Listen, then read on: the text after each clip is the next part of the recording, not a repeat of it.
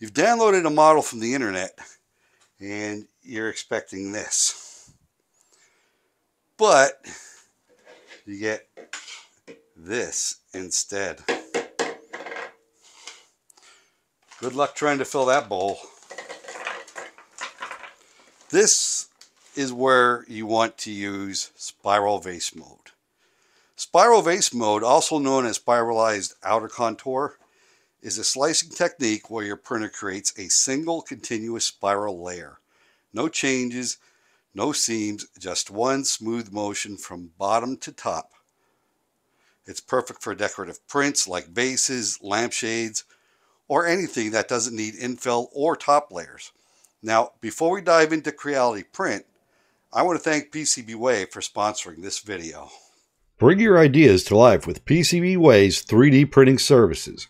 Upload your design in seconds and choose from a wide range of premium and exotic filaments. Whether it's custom PCBs or high-quality 3D prints, PCBWay delivers precision, innovation, and reliability. Start your next project today at PCBWay.com. Okay, so I have Creality Print 6 opened up, and I loaded up a model. Now, when you're selecting your model, you're going to want something that's relatively simple, an upright shape, cylindrical, or smooth curves work best. I'll be using this candy dish modeled by Creative Tools I found on Thingiverse. I found this years ago. So let's go ahead and take a quick look at this and our print settings. So we're going to go over to strength. I have two walls. My infill is by default 15%. That grid, leave it go because we're not really going to do a lot with that. My top layers, I have 5 of those. So everything's the way it comes out of the box, for lack of a better term. And we slice this up, and we're looking at this. What we would expect. Solid model. Not much of a bowl. But this is where the magic comes in. Let's jump back over to our settings. We're going to leave everything as it is, and we're going to come down here to the other section under our processes. It looks like the 4-leaf clover. I don't know what that really is, but to me it's the 4-leaf clover. Go ahead and give that a click, and we're going to come down under special mode. And about halfway down that list, you'll find Spiral Vase Mode. Go ahead and give that a click, and we get this message telling us that it's going to set our walls to 1. It's going to disable any support. It's going to set our top layers to 0. Our infill is going to be set to 0. And time-lapse type is traditional. No idea why it would mess with the time-lapse, but we can go ahead, and if we hit no, well, nothing happens. Let's go back and check it. And we'll click yes. And now when we go back and check under our strength, you notice that we're at 1 wall loop, 0 top layers, 0 infill. Supports are turned off too, which we're already off. But let's slice this and take a look at it. And now you can see what we have going on here. It's just a single wall. And what you'll also notice is the lack of a Z seam, because it's one continuous spiral. It just keeps going around and around and around, laying filament on top of the previous layer. Doesn't stop until it's done. So let's go ahead and send this to the printer, and we'll take a look at what we got.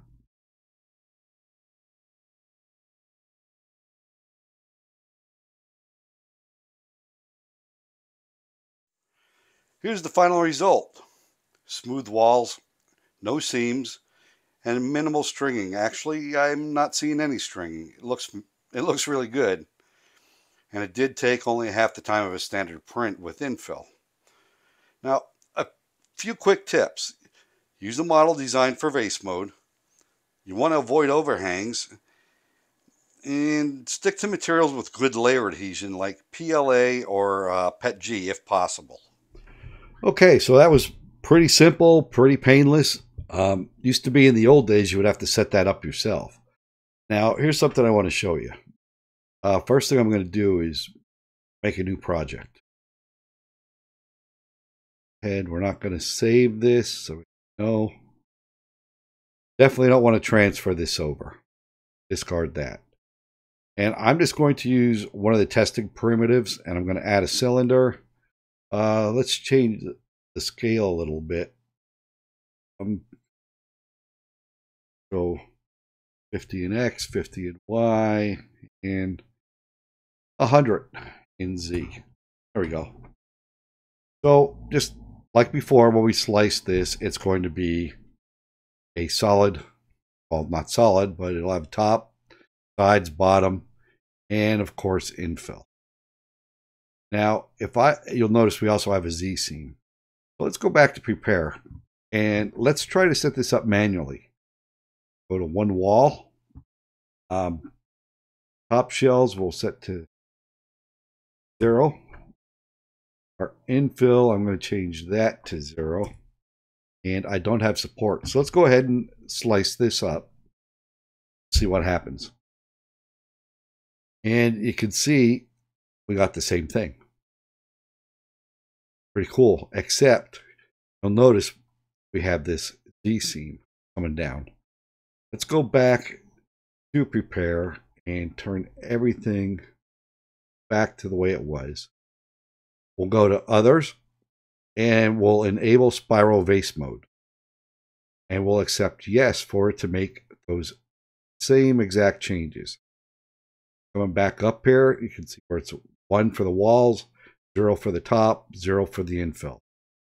Now when we slice this, we're back in vase mode. And it looks just like it did before. The exception of there is no Z seam. Pretty cool. Now, the minute you try to get fancy and trick this, it's not going to fall for it. If I try to add a second wall loop, it's going to keep throwing that at me.